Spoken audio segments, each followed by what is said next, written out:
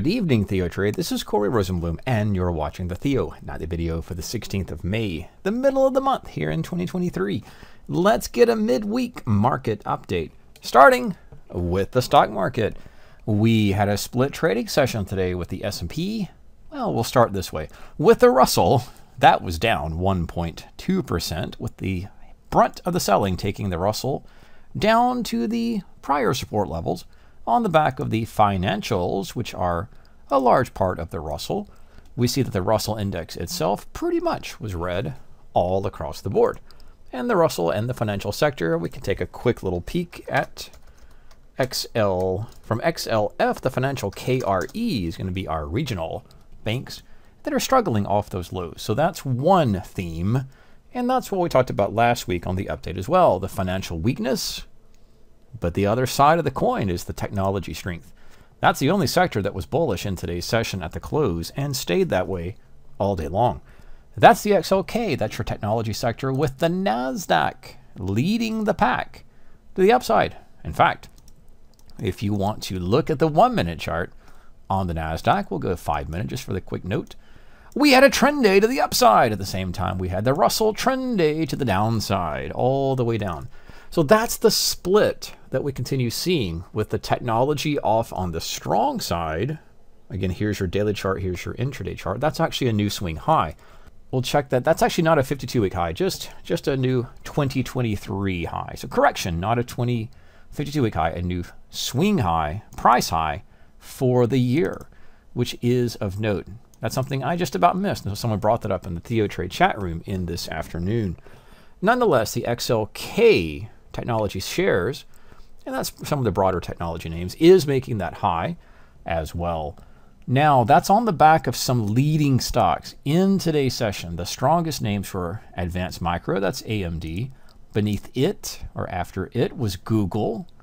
We then had Amazon, which pushed up to its new high. Is that a new high of the year? Oh, just barely. Oracle continued showing trading strength or relative strength. That's just into that 100 per share. NVIDIA also saw additional bullish upside action. And then we discussed this in my session with respect to the strong stocks getting stronger, new 52-week highs. That's what the red lines refer to. And why we do the scans here in the evening videos. Because a stock that's making new 52-week highs has a better shot or probability to keep making those 52-week highs.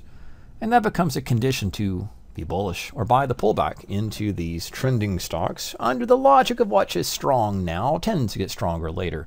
NVIDIA just pushed itself to a new high as well. But so did Microsoft.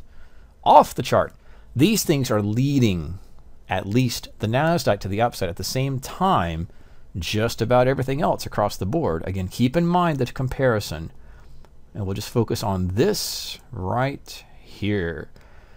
XLK as a sector has new highs right here. But right beneath that, the financials, keep a watch on that as I click the financial and boom, off to just about new lows. That's the split in the market, and that continues. And as while we're on the topic, XLY is consumer discretionary. It's gone sideways for the bulk of the year. XLI has done the same. B is going to be our materials, and those are close to lows. Remember, the technology sector is off at the highs, so it's the strongest. Energy is off at the lows just about. It's making just about a few days from now 52-week, or I should say, new 2023 price lows. P is going to be staples. It's the other stock, or at least the sector, that is up near the highs, just to compare. So is technology. And that's even if we go into a recession. We probably go into a recession. Even if we do go into a recession, people still need to buy products. And if you want to look at which products they'd be buying, Procter & Gamble, PepsiCo, Coca-Cola, Costco, even if we're in a recession, we still got to go shopping. We still have to eat. We still have to drink. So if we do fall into the recessionary cliff, then these stocks would make sense as relative leaders. Leaders just mean the other stocks and sectors are off at the mid or the lows. These stocks are up at the highs. We can take a look at some of those, which includes Coca-Cola near the highs and PepsiCo, which is just like Coca-Cola. It's a beverage company, and it's extending those highs.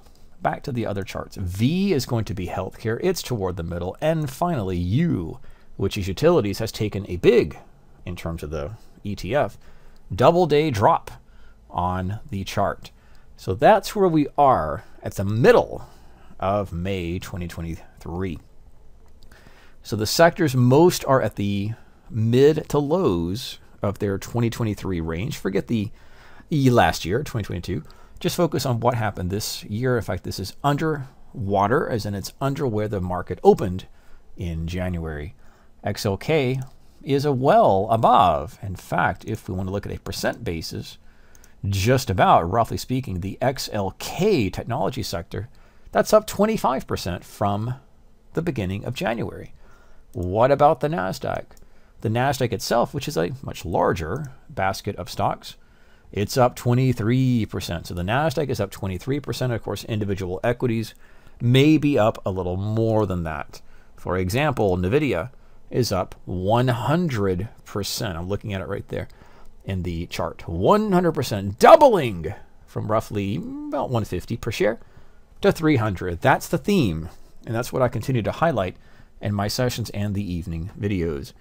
Strong gets stronger, and we have a split market. Weak gets weaker. And from the high, or let's just be fair, from the January print, the financial sector, or the financial stocks in general, writ large, are down about 7.5%. To be unfair, from the high to that current low, that's being unfair, but they're off about 14%.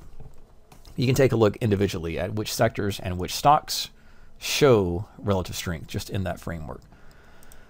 So the Nasdaq is up there. The Dow continues to be flat at the lows. It's only 30 stocks. And the Russell is heavily invested, or heavily made up of small cap stocks, which is at the lows as well. Now, outside of the stock market, we have crude oil. Crude oil is a good barometer for inflation in the broader picture. You can always look at the CPI, the Consumer Price Index, or the PPI, the Producer Price Index, and other core inflationary measures. But that's hard. It's complicated. A lot of things goes into that. Look at crude. Crude is a good harbinger, or at least a good viewpoint or vantage point vehicle. If there is inflation, crude is going to be going up, and that's bad for the broader economy to pay much, much, much higher prices at the pump to fuel the car, to fuel the truckers and everything else that goes into gasoline prices. And it's good to see gas come down, at least in terms of the economy, because fuel or prices at the pump go down, and that's generally speaking a good sign. So that is I don't want to call it deflationary, but it's something to watch. If this is coming down, that is generally what we're seeing in all of the economic reports, that inflation is coming down. Still high, but much lower than it was just a few months ago, and especially in the raging growth of inflation in 2021 and 2022. Gold, speaking of inflation, just traded back to its prior high, 2,050 per ounce, and it's in a trading range on the broader perspective. Midpoint's about that 1,850, which may see the next move in gold back to the middle. And the bond market here can't really get off the mat. And we did have a sell swing down from this 108 back to the 104, and we've achieved that and a little more. All we're looking at is for the bond market, like the equity market, to be in a trading range until we get the breakout. So it looks like this on the range. We'll say that goes back, and the next move is potentially back to the lows. And that midpoint is here. Same, but in reverse for the S&P, which itself, Don and the team here has shown this each session, and we all see it. We don't like it, but we see it, that we have this pretty clear, well-defined trading range of rectangle or box about that 4200 and about 3750 and about 4,000 in the futures. That means the next move is potentially, again, the reward pathway to the downside. That's kind of a quick look at the markets. Another look at ZN shows that the 10-year Treasury note, that's your bond, or that's the note, potentially coming down off the range high. And the ZB is the 30-year bond, which is not dissimilar to the tradable. And I actually will trade the TLT. In the week ahead, just taking a quick look at the calendar and decoding it. I went ahead and decoded this for us. What's going up? On Wednesday, we have U.S. housing starts. We have Cisco. I thought we can do it this way. Look at the stocks having their earnings. Today was Home Depot. Tomorrow is Target. And then Cisco. After that, Walmart. And later next week, or early next week, is Lowe's and then NVIDIA. And then Costco weighs in after that. So some retail names are coming up. We had financials already report. We're going to have retail. We've had technology report. So right up ahead of us is some retail names, including, just saw Home Depot. They missed, down 2%. And we have Walmart, Lowe's, and Costco coming up just in a few trading sessions. As always, be careful and safe. This is Corey Rosenblum with tonight's Theo video update for May 16th, 2023.